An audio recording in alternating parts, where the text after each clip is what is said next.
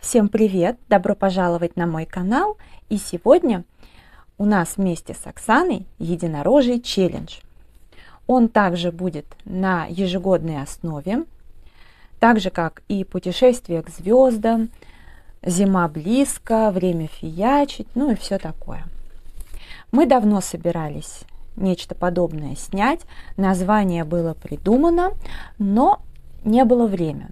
Я много снимала видео, и иногда снимала впрок, все распределишь, ну и куда еще один челлендж впихивать. А сейчас, когда я снизила темпы, потому что появились и другие занятия, которые приносят, знаете, ну, удовольствие, это вообще понятно, но и в принципе больше пользы приносит. Ну, вот правда жизни. Мне вообще все, чем я занимаюсь, все приносит удовольствие. У нас появилось время, и мы наконец-то снимаем этот челлендж. Я про него вспоминаю всякий раз, когда вижу на полке эту раскраску, хотя она стоит у меня на самой верхней полке, где есть что-то неначатое, ну и тому подобное, не самое основное, хотя неплохое. На тему единорогов у меня есть и раскраски, и какие-то иллюстрации, там даже, ну, я имею в виду в других раскрасках, да, просто вот, например, единороги, найди свой мир гармонии и спокойствия. Есть еще, да, из серии «Я люблю раскрашивать» и тому подобное, плюс по номерам что-то есть. Но я для себя выбрала 3, ну, давайте по порядку. Мне эта раскраска, я ее впервые увидела в Ашане, она мне очень понравилась, я ее полистала, почему-то не взяла. Но потом хорошо подумала и поняла, что она мне надо.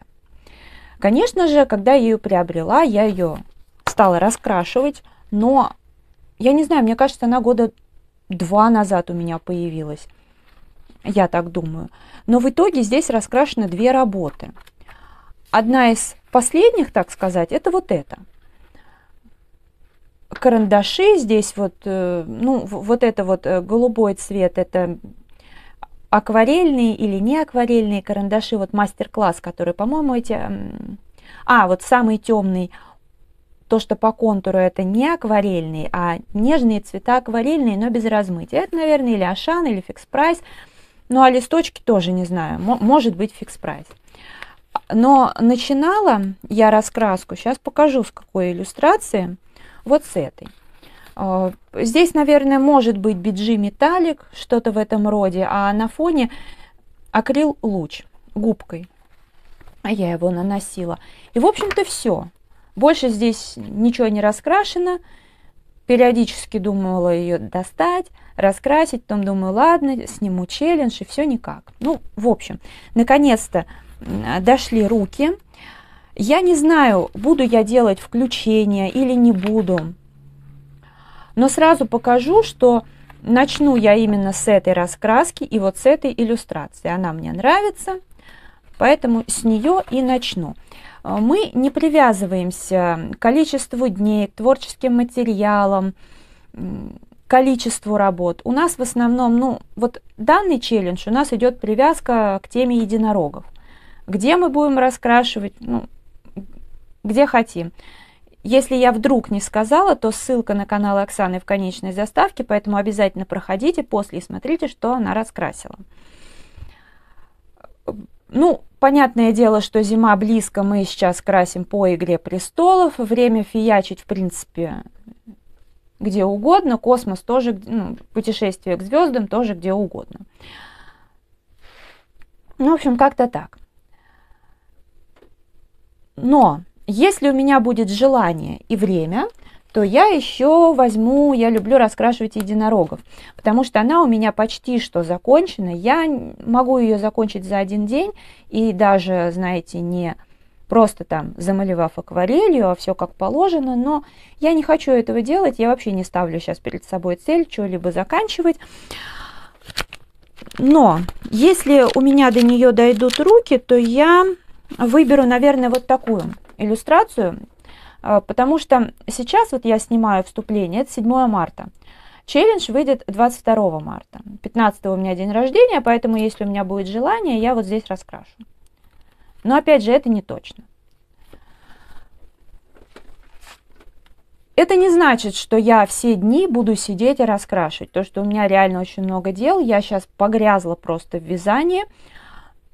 Мы пару дней назад с Оксаной поговорили, все обсудили, и я забыла про челлендж. И хорошо мне сейчас напомнила Оксана. Я просто вообще спасибо огромное.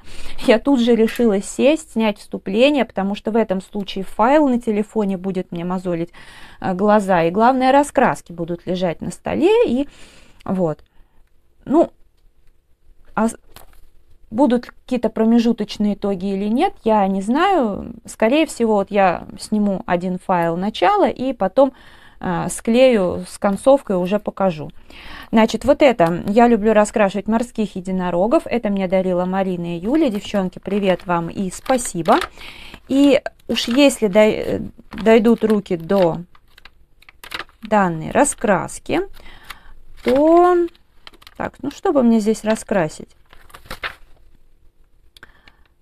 Скажу честно, выбрала я кое-что другое, но сейчас передумала.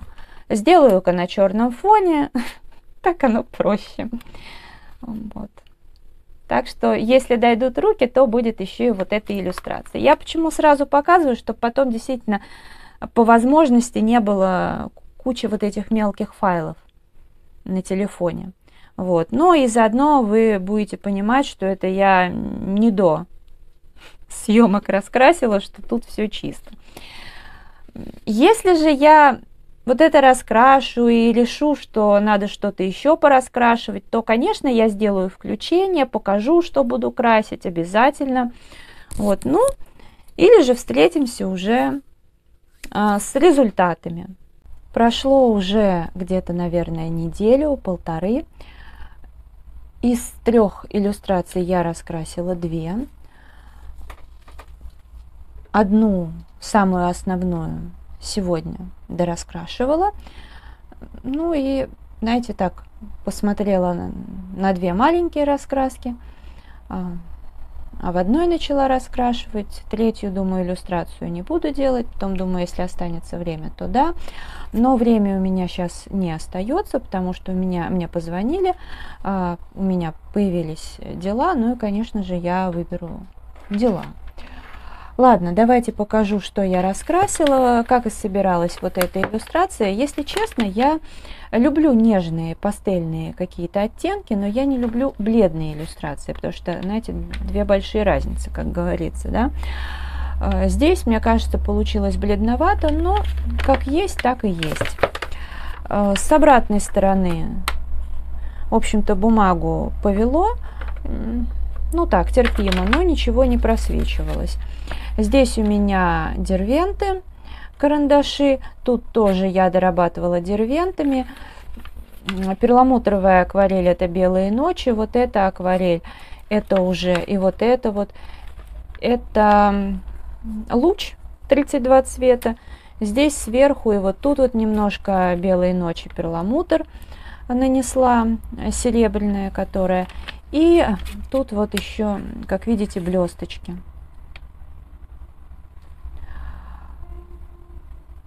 И корректор Берлинга я наносила белый немножко, вот так.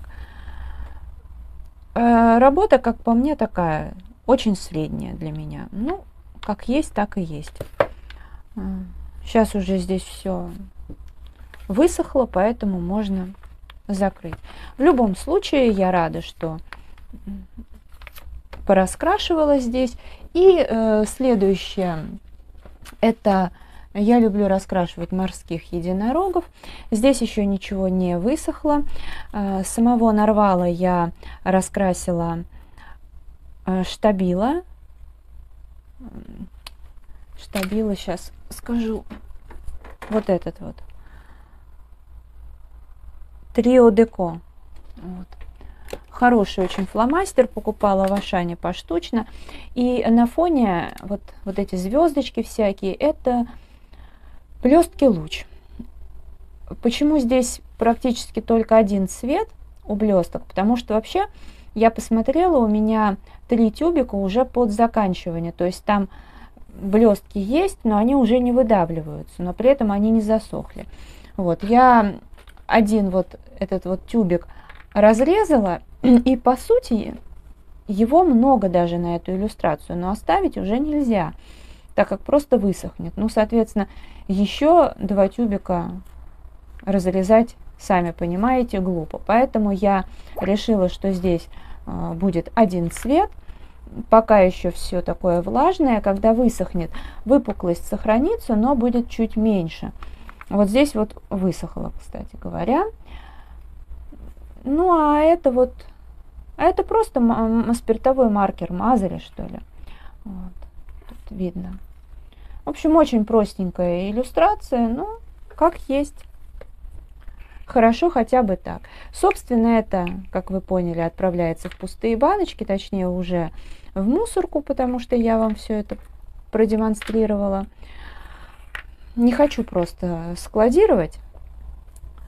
Ну, блестки луч хороший. В общем-то, у данного производителя много хороших товаров. Акварель хорошая, карандаши мне нравятся, блестки. Клей ПВА замечательный, ничего плохого сказать не могу.